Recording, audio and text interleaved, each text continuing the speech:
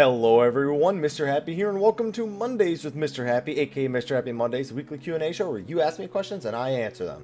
So, compared to last week, a few things are different. I took some of the feedback for the new setup, and some people had some feedback regarding my size on the screen, regarding the size of the question on the screen, regarding my position on the screen.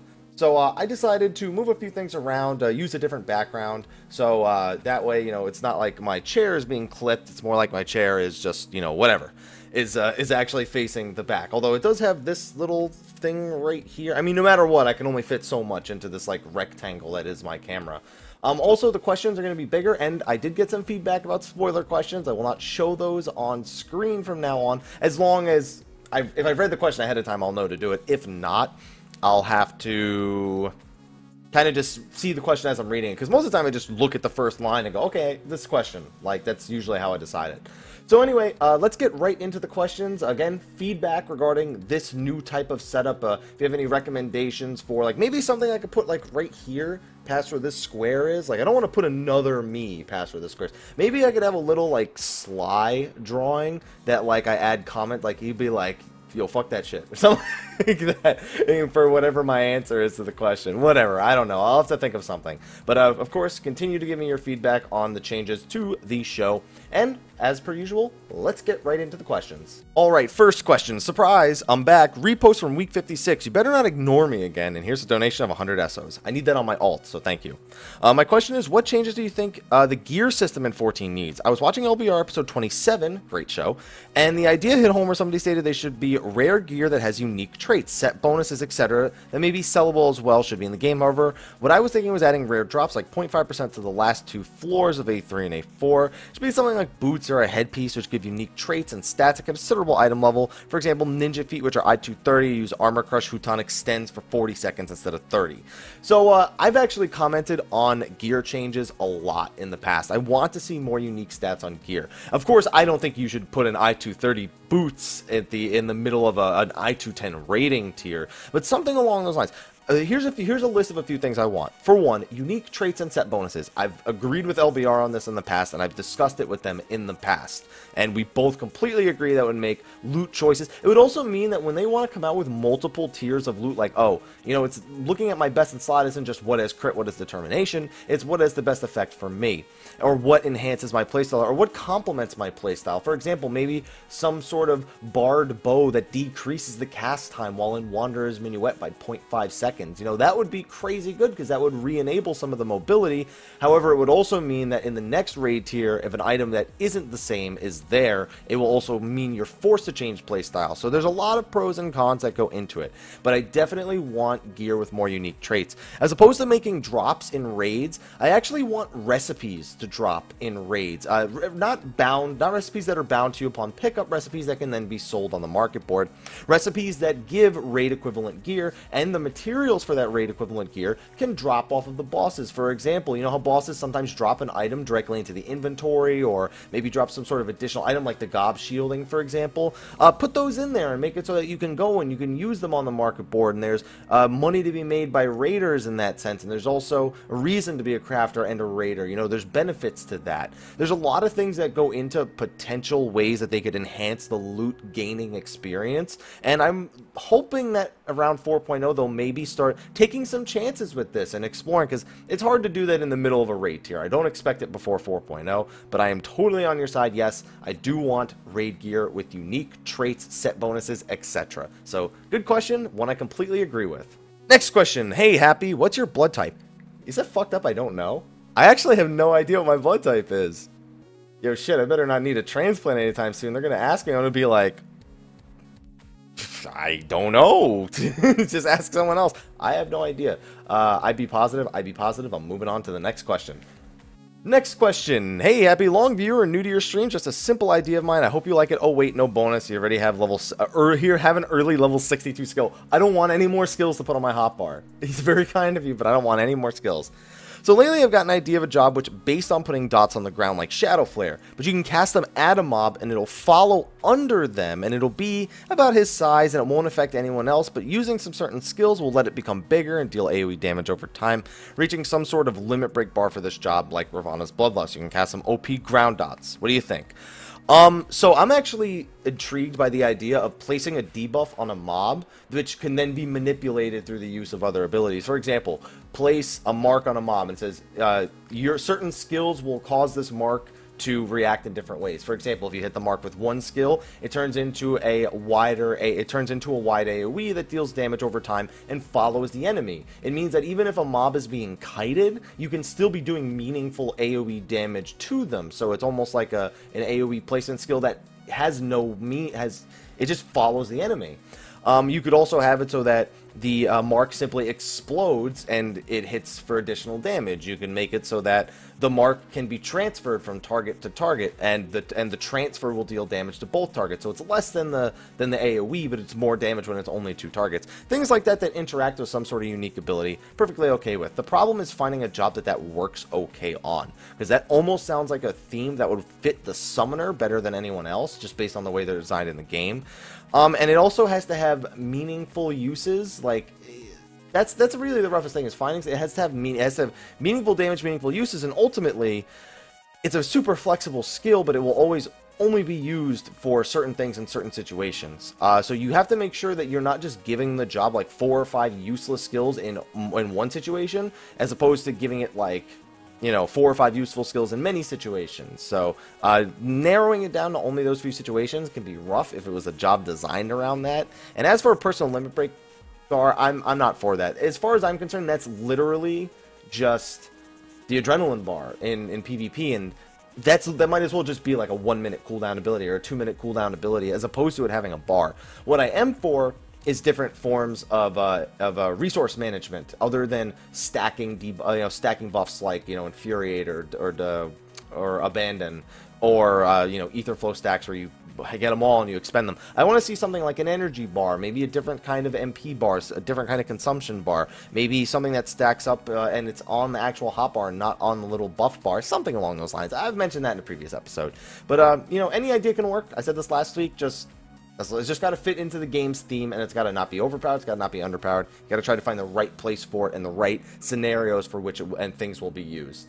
Alright, next question. Keeping my greeting simple this week since my Sugar Hill Gang reference didn't go over so well last week. But funny how confused you were. Anyway, what's up, Mr. Happy? My question may contain spoilers, although it has more to do with the lore than the main story. Also, here's you giving a blurry thumbs up. I'm so happy you decided to include this. So anyway, I'm going to remove the... see, this is a perfect test. Now I can remove that, and I can read the question. So when I do the thumbs up again, that means the question will be back. So in case you don't want spoilers, just mute the... Yeah, anyway. I've been pondering what exactly the 12 were and are. A lot of people seem to assume they're just the same as primals, but in events in the main story show that primals are just twisted representations of beings that existed before. At least with almost every primal whose backstory we actually know, they have been based on a real historical figure, even if that history was shrouded in myth. Phoenix would be the exception, but I think Phoenix was kind of a weird circumstance anyway. So if the 12 existed before, what were they? My thinking is that on it, and my current thinking on it is that much like the Ascians were dark servants of Zodiac, the 12 may have been similar servants to Hydaelyn. Still leaves a lot of questions, like they never appeared to anyone or what role the Echo plays in all this. So what do you think? So the 12 were actually gods that existed on the Earth before man inhabited Eorzea itself. I shouldn't say Earth, I should say Eorzea, or just the land. When man started, you know, appearing on Eorzea, then they had no problems coexisting with them until man started showing that they were willing to have wars among themselves and try to gain power and territory, and the 12 didn't like it at all. The 12 basically said, yo, peace, we out, all the stuff we do for this world is no more. You guys are responsible for this world now.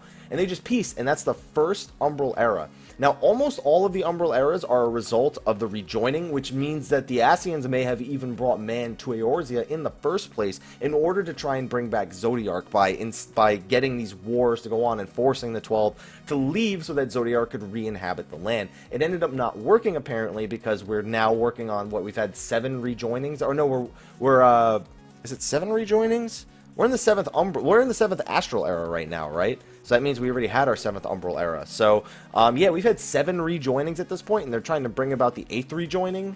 And so, the 12 are just, outside of that, I don't really know what they are, like what they were represented as, but they were obviously very important, and they used to walk the Earth. The fact that they now answer to man's prayer is kind of odd, maybe some sort of respect for them for bringing the world back up from this ruined Umbral Era. They probably also just don't like the bad guys. So they're probably willing to help us if we ask. If we were to summon one, it would probably be similar to a primal, like actually full-on summon a physical form of the 12. But it seems that Louis Sua's interaction with them in the original trailer for Realm Reborn, as well as the turn 12 cutscene, seems to like say that even when using Ether to summon them, they don't seem to have malicious intent. They just do what the asker is, what the person summoning them is asking them to do. Whether or not that's a good thing, I don't know, but they're clearly not bad guys, or at least not bad guys by our perspective. Of course, the Ascians look at the 12 and they're like, yo, I hate those guys. But what they exactly are, no idea. That's just the best history I can give you on what we know about the 12. Next question. Hey, Mr. Happy. Greetings from Australia. As I mentioned, I live in Aussie, or Oz, Australia? We'll just say Australia. You don't live in Aussie. Aussie is the name. I play in the European data center because I have friends there who I like to play with. As a result, my ping is like 350, 400. Yeah. While it's not impossible to play with that much ping, it's incredibly frustrating. It makes endgame content extremely difficult to do. I'm hesitant to get into raiding of any kind or attempt anything other than hard mode primals. As a DPS, I find that I'm constantly dying to AoEs I cannot avoid due to my latency, and I hate being such a burden. I want to know your stance on Australia or Oceanic server and why Square Enix isn't looking to implement one. Also, do you have any tips with dealing with high latency, as moving to another server isn't an option as a reduction in ping is minuscule? Well, you have programs like What the Fast, you have Battle Ping, Ping Zapper, all of those. You may want to start trying those out and seeing which ones work. The only one I think that has like a full-on free trial is What the Fast, but it only works partially, so I don't know if that's going to help. And even that's still, at most, at the least, is going to bring your ping down to like 150, 200, which I believe is a playable amount, as frustrating as it can be. As for why Square Enix hasn't done it yet, not enough interest over there. Like, they have China and they have Korea at this point, which are all closed gaming communities. It doesn't seem that they've gauged enough of an interest from those areas to implement a data center. Second of all, European data center doesn't even exist yet. So until the European one exists, it's hard to think they would look into Oceanic and Australia. Although Yoshi P has expressed concerns that there are quite a few people from Australia that play and simply don't have the option. Most of them seem to be trying to play on Japanese servers to get the least amount of latency, but even that is only going so far when it comes to playing from Australia, because then you have to deal with a language barrier. So there's a lot of things that need to be overcome. I don't know if they'll be overcome anytime soon, but that's probably the reason Square Enix hasn't looked into it all too much just yet.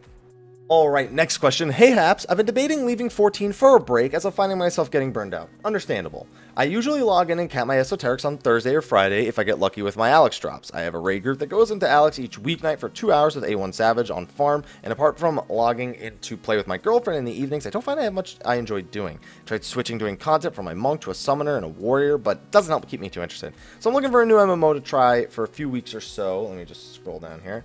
I used to play WoW and Guild Wars 2 and have no interest in returning to them, and the combat system in Terra puts me off around level 24. I was wondering what games you'd recommend trying. I want to stick with MMOs due to being able to play with people. I don't mind subcosts or buying a base game.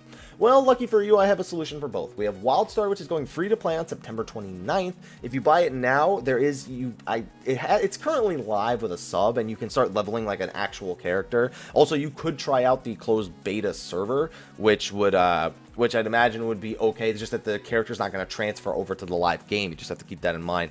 And WildStar was a game I heavily criticized before when it first came out. The leveling, did not like it. The way they approached hardcore endgame, while it was good for those who liked hardcore endgame, it isn't a very profitable way to approach the game to only cater to the hardcore.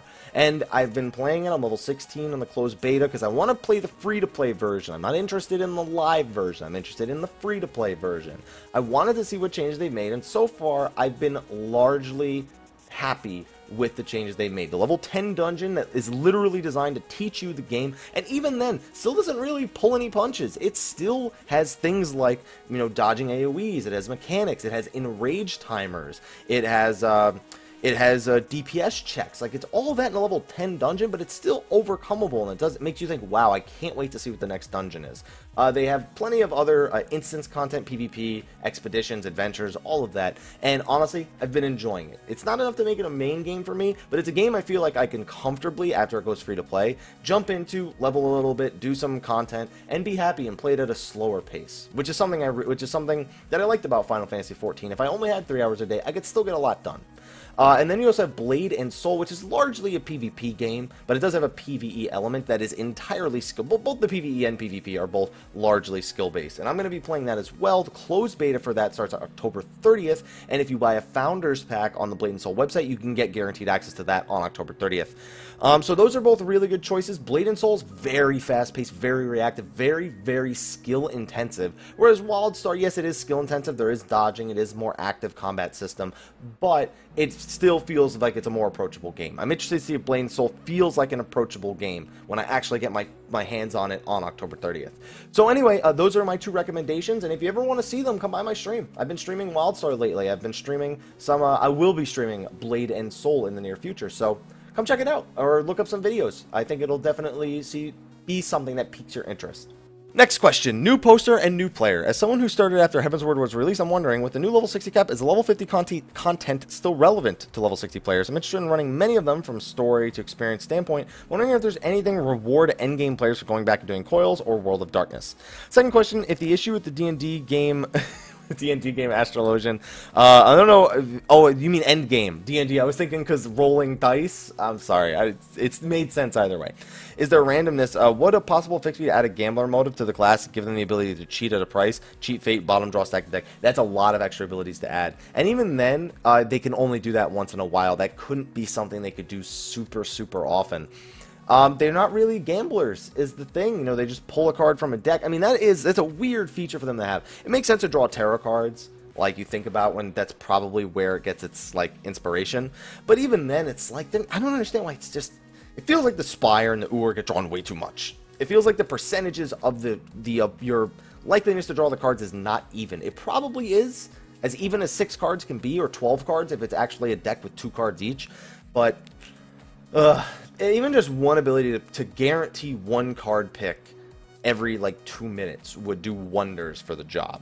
And as for the level 50 content, people do it for glamour, for mounts, but that's about it. Other than that, it's not really relevant. Most people just undersize it, get their clears, get the story, and get the hell out and go back and do level 60 stuff. 3.1 should bring a lot more level 60 content. It's almost the same as A Realm Reborn was when it launched. 2.0 literally had 3 hard mode primals, 2 expert dungeons, and 4 raid bosses. Sounds familiar, doesn't it? The only difference is we have more ways to go about getting things like law tombstones. Like we have hunts now, we have maps, all the features carried over. It's just that the actual content you're doing on a weekly basis is limited because it's mostly Savage or Alexander normal. So I would say just if you want to farm some level 50 content, maybe find some people, but it's not something people do hardcore. You're not going to find groups that are solely dedicated to doing level 50 content. Alright, next question, repost from week 56. Hey Haps, I have a few questions for you. Let's get right to it. I like this. What are you most looking forward to in 3.1 or 3.x? Or 3.1x, like 3.1, 3.15? Probably the Free Company airships. I want to see what they can do that's different, you know, and also Lords of Verminion, because, let's be honest, StarCraft in Final Fantasy XIV, that's pretty much what it is, so I'm looking forward to it. What's your favorite food? I try to ask one light question just to keep it interesting. The first question was also pretty light. Steak. I love steak. I'm like a carnivore. Sorry, vegetarians out there. Just my personal preference. You guys do your thing. Although the question itself is short and may take a long time to answer, you can use this as material for your next video commentary. I'm not sure if you get this question a lot, but if you could design 1 tank, 1 melee, 1 ranged caster, and 1 healer, how would they basically play? You don't need to give specifics, but keep it general. Oh, then this is going to be a quick question.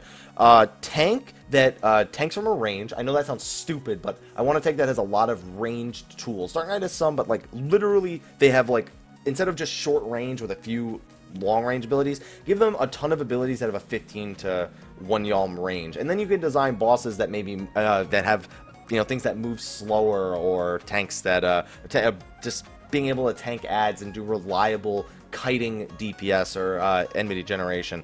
1 melee, I would probably pick Puppet Master, or Beast Master, as a melee pet job. They have a pet that they command, they give controls, and not like the same way they give the summoner commands. The summoner gives their pets controls. You know, different pets with different abilities for different scenarios. Something that's flexible. Same with both Puppet Master and Beast Master, just being able to adjust to the situation and being able to give commands in sort of a broad spectrum. You know, you don't just actually click the button on a pet hotbar, so that way it has a little bit less of that pet interaction. You actually just are able to give it basic commands, such as, you know, I want you to be aggressive, or I want you to be defensive, and that sort of changes the way that its abilities work. You can set up sort of a gambit system with it in the hotbars. I would like something like that. As for, I should probably scroll down so it's actually on screen. As for ranged or caster, fuck it, just give me red mage. Like, everyone wants red mage. I think everyone's gonna be complaining that red mage isn't exactly like it was in Final Fantasy XI, or it's not exactly the way they wanted it. It's such a controversial job in the way people want it to be played. So I'm gonna say, just make it red mage, make it do something. I don't know. I kind of want it to be more melee than ranged caster, but or doing Geomancer. Go Geomancer, where they can create fields that give different buffs, and that's their big thing. So they have like 3 different fields. One of them does this, another one does that. They can only have one out at a time, and then they can also manipulate the ground, have different effects and debilitating effects on the enemy. Sort of like the thing we were talking about before with the mark that you place on the target. And as for one healer, I don't know what healer it would be, because I also actually thought of Geomancer as a healer, where you heal by doing damage. That's like your big thing. So for those people that do like DPSing and healing at the same time, it's literally a job designed for that, and that is the sole mastery point for it. It would just make a lot of sense with the way the game plays right now. Instead of needing to be like, you can either go full-blown DPS and heal, or heal, as opposed to just like cleric stance on and off. You have 3 stances, one of which is full DPS with no healing, one of them cuts back to DPS but adds healing, and then you have full-blown healing. That way you can contribute in multiple ways meaningfully. It would be flexible, probably be overpowered, but that's what I would like. Hopefully, that was a good answer to your question. Let's move on to the next one. Next question. Hey, Mr. Happy, first time poster, so have yourself a sweet esoterics bonus and some cookies. My question is, I've been maining Ninja since it came out, and I want to start raiding on Summoner, but I have no raid experience with it. What do you recommend I do to get more raid experience? At least do Alexander Normal. I mean, the best way to get raid experience is to raid with it. So, unless you're just jumping into Savage, first of all, make sure you know your rotation, test it on a dummy. Second of all, make sure you can use that rotation and react to simple mechanics in Alexander Normal. You know, nothing too fancy, but at least you show that you can maintain damage while reacting to mechanics when something is actually hitting you back. And then you go into Savage, and you still need to relearn it more. It's going to have some growing pains, but that's your best bet, man. Hopefully you enjoy Summoner. It's a good job. They did some good things with it in the expansion.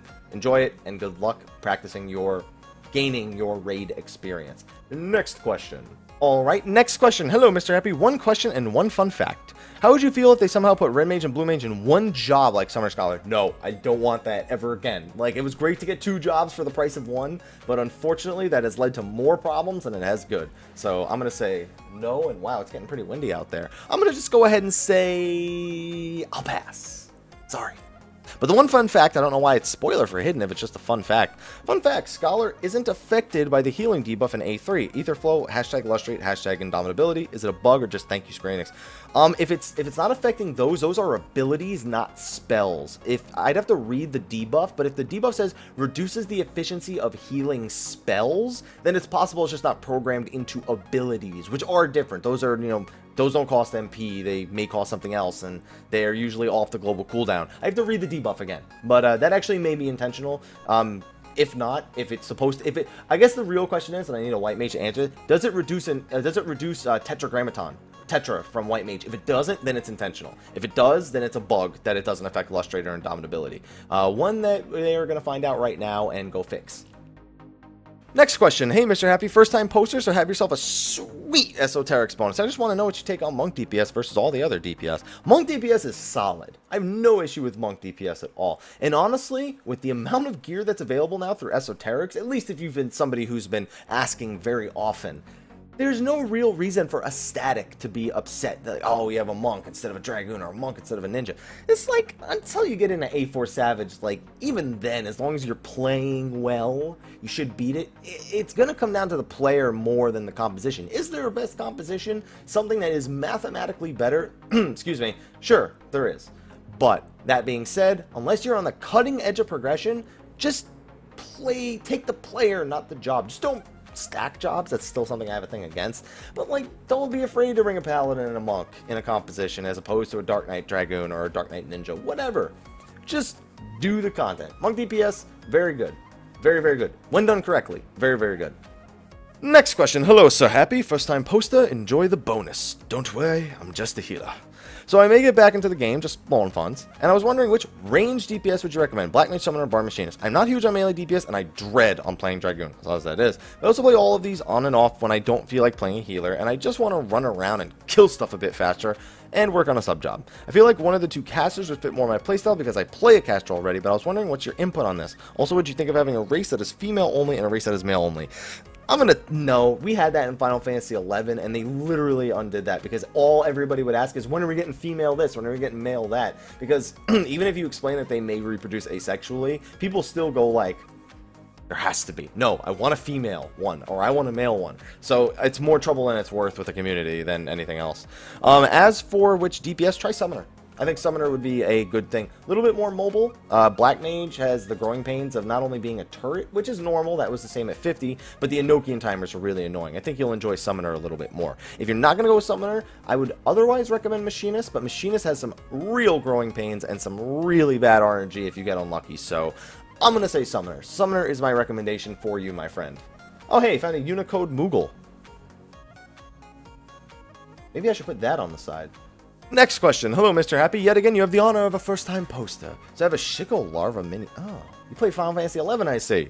Ever since hearing of the job Astrologian, I want to switch my main from White Mage to this new stargazing job. Now that I'm switched, I'm loving it, even with all the hate it received. Though when I saw it at first, I thought it'd be able to stance dance. Of course, that's not the case. My question is, think it would be a bad idea to make stance dance able to be done mid-combat, but when you switch, there's a 15-second cooldown like Warriors Defiance Deliverance? I understand why Circle Enix.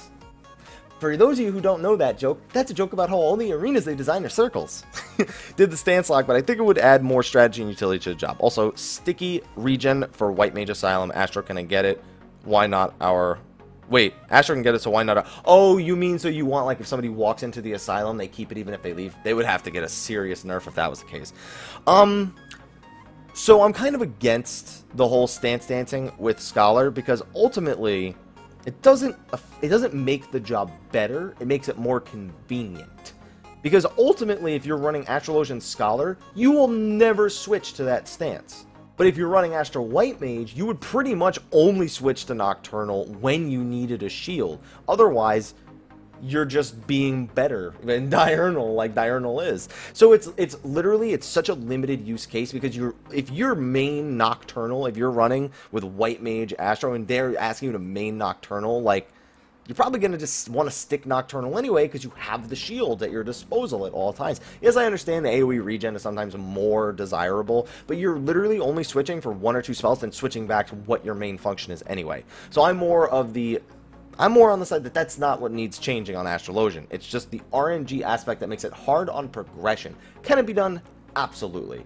Is it fun to do?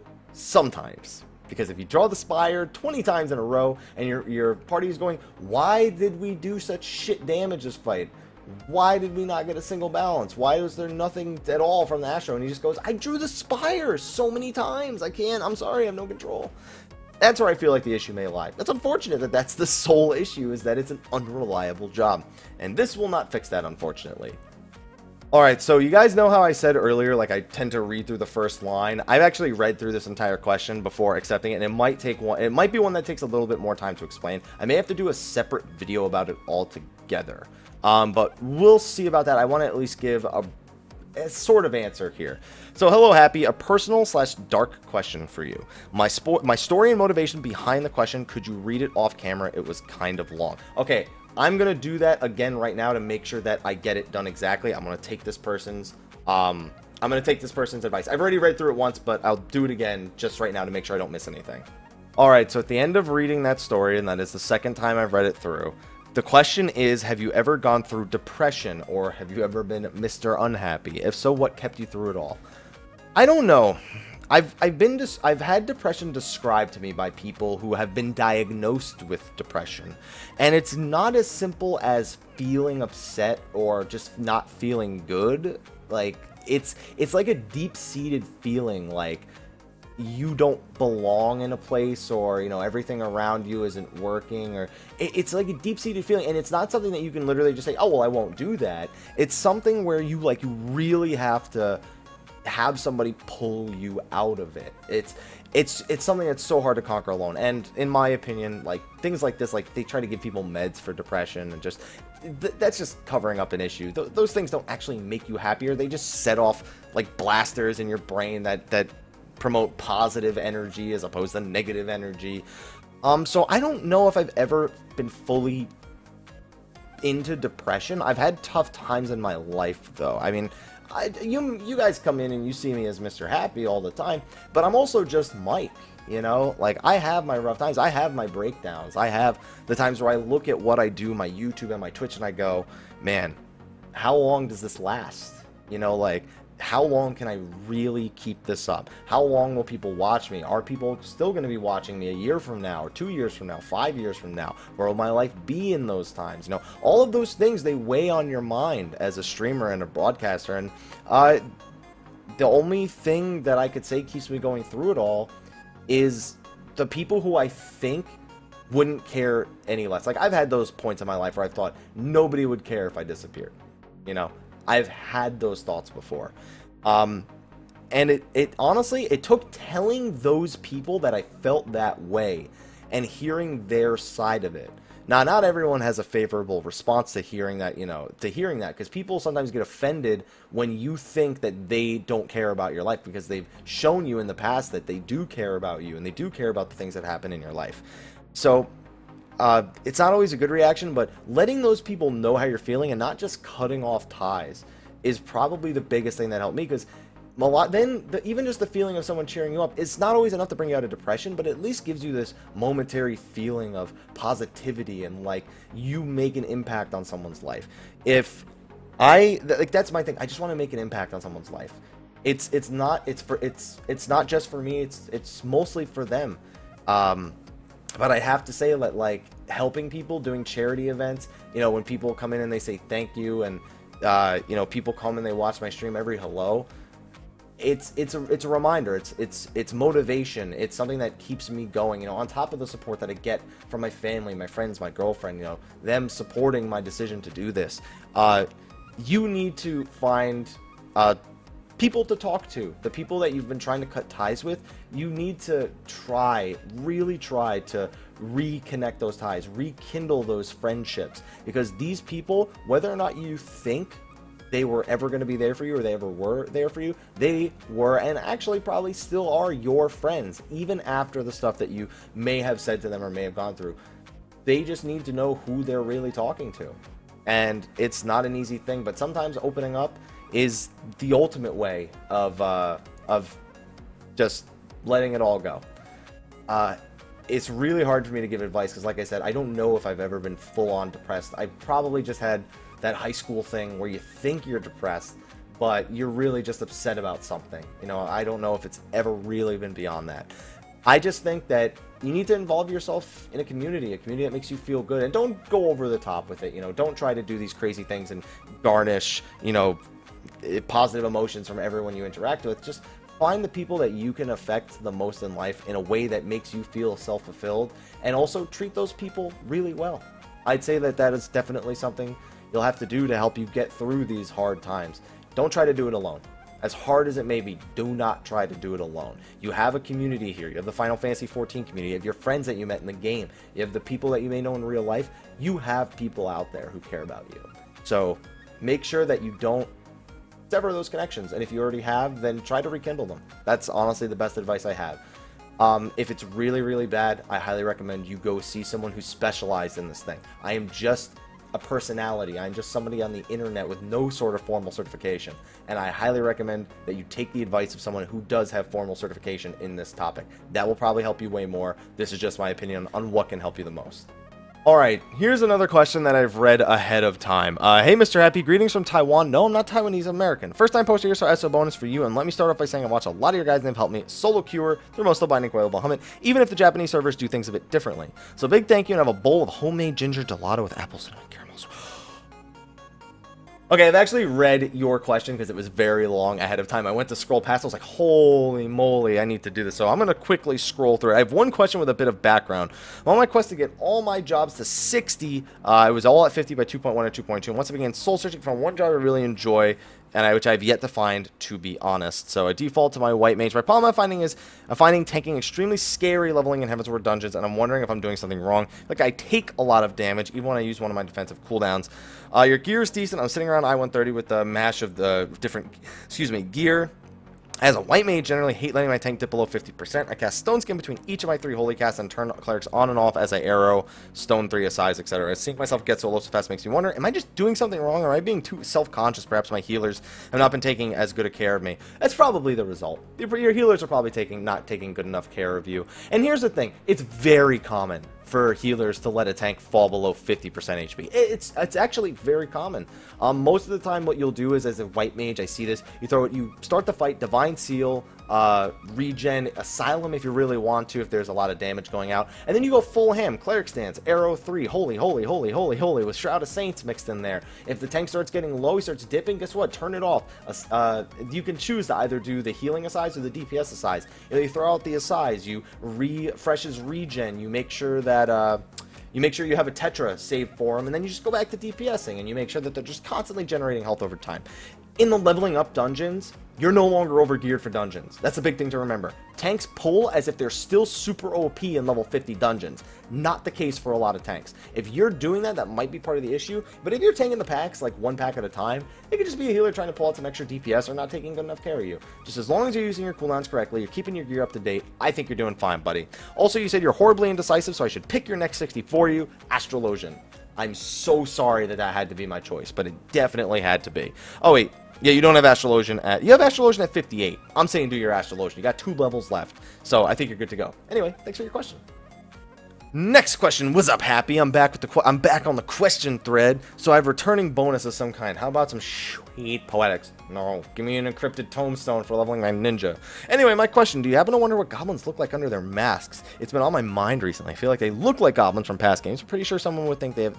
Yeah, I think they probably just look like old school goblins. Like, you've seen a goblin in Harry Potter, you've seen a goblin in any sort of fantasy novel or movie. Yeah, because you see it in the book. They describe them usually. I'm sure they just look like regular goblins. They got masks on though, because they look hideous and they gotta look cool, so they got masks on and stuff. All right, so this next question I read I read it ahead of time because it was very long. I wanted to shorten it down. So asking first-time poster, long-time watcher. Oh, I totally recognize your username, man. That's why I stopped and tried to take the question into account. Here's some ESO bonus and a Dream Network bonus as the first post on the network. All right, whatever Dream Network bonus is. Thank you. This question involves rating, so it may seem long, so I'll italicize the important part of the question. Yes, so I already read through, and he's having some trouble with frame rate issues because he doesn't run on a strong computer. But he's running with a raid group. They like him. They want to keep him, but he feels bad holding them back.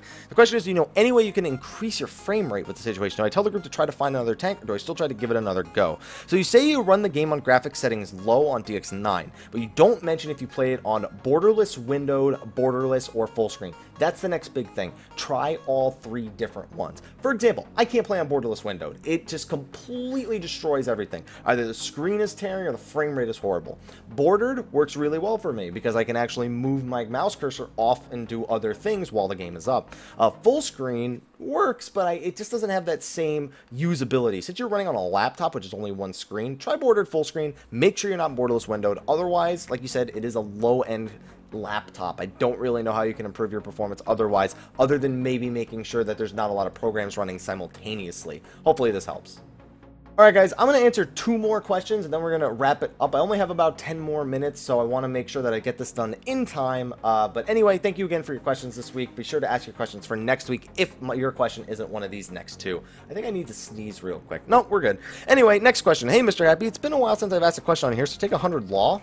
Sure, I'm capped, but whatever. You might not remember me. I remember your name, dude. I don't forget a lot. I forget some names, but that's not a name I forget. But anyway, I got 2 quick questions for you, but if you can only answer one, choose the second one, please. Question 1, is Black Mage better than Summoner and A4 Savage DPS-wise, or any of the other floors besides A2 Savage?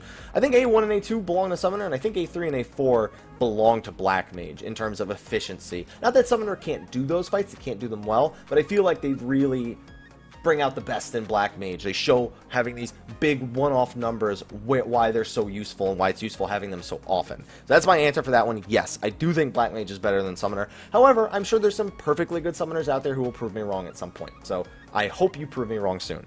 Question number 2, is Astrologian Diurnal Sect Scholar Healer better combo than White Mage Scholar combo now that the new Astro changes? No. It's just an acceptable other option, in my opinion. Just White Mage is so good. Like, yeah, it's not better. Let's just say that. Before I get into a rant about Astrologian, it's not better. Let's just say that. It's just another option. And it's, I believe, the preferred option over White Mage Astro with Nocturnal. I'm pretty sure that's the more preferred option to have the Diurnal Scholar combo. All right, and the last question is the third time it's being reposted. The person made sure I noticed it in bold words. Third repost. Hello, Mrhappy. I play this game mainly for the story and I use Black Mage. Problem is, 50% of the time I keep getting kicked out of dungeons. I'm always friendly and always say hi, but they don't even say anything and they kick me. Some people in FC told me it's because I don't use enough fire and people want fast runs, but I don't get it. Don't we play this game because it's fun? Then why do we want it over faster? So anyway, when I try fire out, I'm out of mana in no time. I don't see how that helps me do more damage. Instead, I'm using thunder on all the targets. I spam blizzard if it's one target. All right, so let me tell you, fire is your main DPS stance. The entire point of Black Mage is to cast a few fires, then switch back to Blizzard form using Blizzard 3, then reapply your Thunder, and then use Fire 3 to get back into fire. So it's a dance between fire and ice, fire and ice. That is exactly how you have to play it. If you go full ice, it's not going to fly. People are going to keep kicking you from dungeons because that is an extremely inefficient way to play the job. I hate to be harsh, but it is the bottom line. What I usually do, and I see this quite often, I let the person know. I don't just kick them outright. I say, hey man, just so you know, you're supposed to be moving between fire and ice. And I don't even try to explain the full thing where I say, oh, you know, fire 3, fire, fire, fire, fire, you know, blizzard 3, thunder 1 or thunder 2, fire 3 when you're at full MP. Like, I don't even try to explain all that. I literally just tell them, use your MP and fire until you only have enough for one Blizzard 3, then switch to Ice using Blizzard 3, cast one of your Thunder spells, usually Thunder 1 or Thunder 2 because the cast times are shorter, maybe an extra Blizzard 1, and then switch back using Fire 3.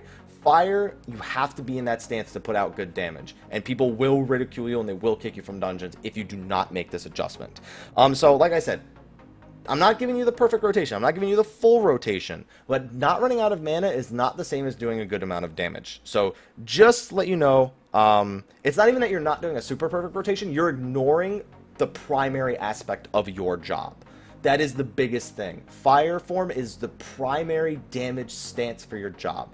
And yes, while people should be playing the game to have fun, it's not even that it's getting over faster, it's getting it done efficiently, you know. It's not even that, it's not like they want the dungeon to be slower because they want the rewards at the end. They've done this dungeon a bunch of times before, they've completed it, you know, they just want to get it done. And also, as a player, you need to be willing to improve yourself as you're leveling up. Take in your new skills and understand, why did they give this skill to my job? I feel like I have infinite MP. Why was I given these skills that use so much MP, put me at 0, and then I don't know what to do? You need to look at the whole picture and not just think, that's a half of the job I don't need to pay attention to. Just got to change your outlook. Just practice going between fire and ice by casting Fire 3 when your MP is full to get to the fire stance, and then using your Fire 1s in single target or Fire 2s in AoEs. And then when you're low on MP, try to learn how many casts it take you to get to the point where you could only have enough MP for a Blizzard 3. And then start worrying about your Thunder casts and all that. Hopefully that helps you out. If you have a follow-up question, ask it in the comments section under the video, not in the Dream Network forums. Anyway, thank you everyone for watching this video. Be sure to like, favorite, subscribe, and share. And again, ask your questions for next week on the Dream Network forums in the description of the video below. Should be the, what, week 58 questions. Right, damn, it's already been almost 6 weeks as of next week since the 1-year anniversary of the show.